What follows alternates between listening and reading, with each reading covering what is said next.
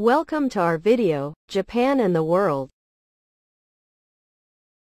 The topic for this time is, the new Kishida cabinet, preparing for a Taiwanese contingency?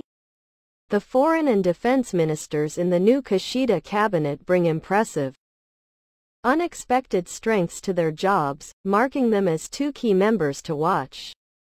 I would like to focus on the commentary, September 18, 2023, by Mr. Rui Abiru, an editorial writer and the political news department's editorial staff member of the Sankei Shimbun, via Japan Forward.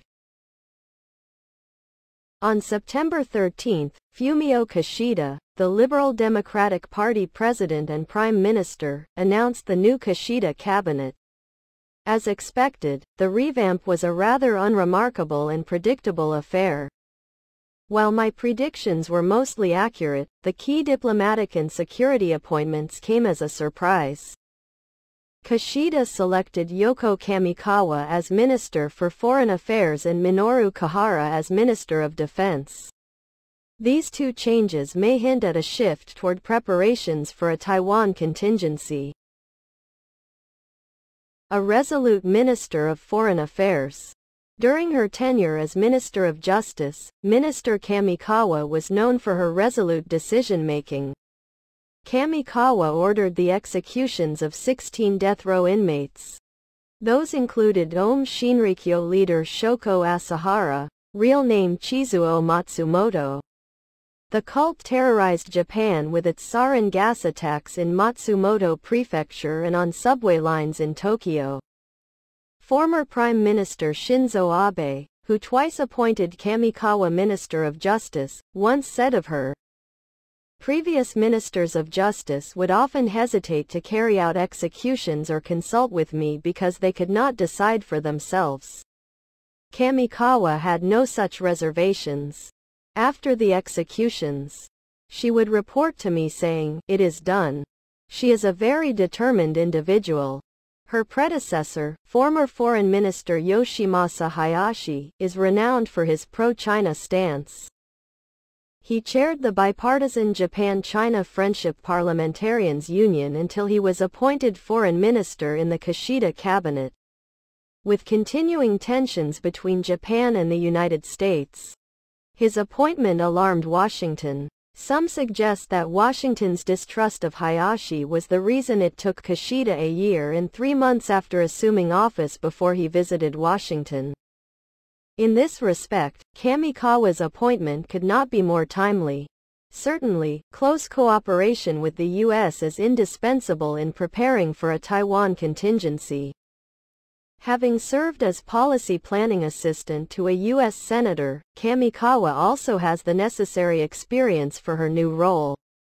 Under Xi Jinping, China has become a nation governed by the rule of power. China openly disregards international law with its military expansionism and has intensified propaganda efforts to spread disinformation. It will be interesting to see if Kamikawa will employ her characteristic fortitude in dealing with China. A Minister of Defense whose focus is security. Minister Kihara is the new Minister of Defense and a security expert. Formerly he served as a parliamentary Vice Minister of Defense. In July, he also participated in a tabletop simulation of contingencies involving Taiwan and the Senkaku Islands, Ishigaki City, Okinawa Prefecture. For the event, he played the role of Minister of Defense. Diet members, former senior self-defense force officers, and other former government officials, also participated in the war game. Kihara has been a leading pro-Taiwan Diet member, visiting the country at least once a month. He was also the Secretary General of the cross-party Japan ROC Diet Members Consultative Council. He resigned on September 15. Chaired by House of Representatives member Keiji Furuya, the organization aims to strengthen Japan-Taiwan relations. In July, Taiwan's Legislative Yuan Speaker Yu Si-kun, equivalent to the Speaker of the House, traveled to Yonaguni Island in Okinawa Prefecture by ferry. Representative Furuya received you and his delegation there on July 4. Because there is no Yonaguni branch office of the Immigration Services Agency, entry procedures are typically unavailable. However, this time the agency's Naha branch office dispatched an official to the island to carry out the procedures. You expressed his hope that the trip would promote the opening of a ferry service linking Taiwan and Yonaguni. His visit was also reportedly intended to simulate the arrival of refugees on Yonaguni in the event of a Taiwanese contingency. Kihara is also a former special aide to Shinzo Abe. In the Liberal Democratic Party presidential election in September 2021, Kihara served as the chief of the campaign office for Sanae Takaichi, Minister of State for Economic Security. Despite belonging to the Motegi, Heisei Research Council, faction, Kihara agreed to head Takaichi's campaign at the request of Shinzo Abe.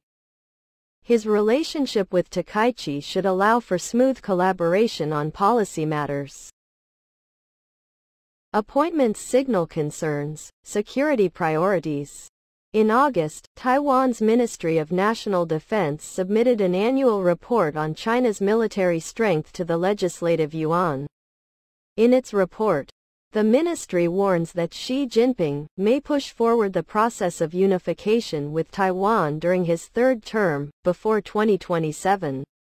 One can only hope that these new appointments signify Japan's intention to respond to the tense situation in the Far East. That's all. Focusing on the commentary, September 18, 2023, by Mr. Rui Abiru, an editorial writer and the Political News Department's editorial staff member of the Sankei Shimbun.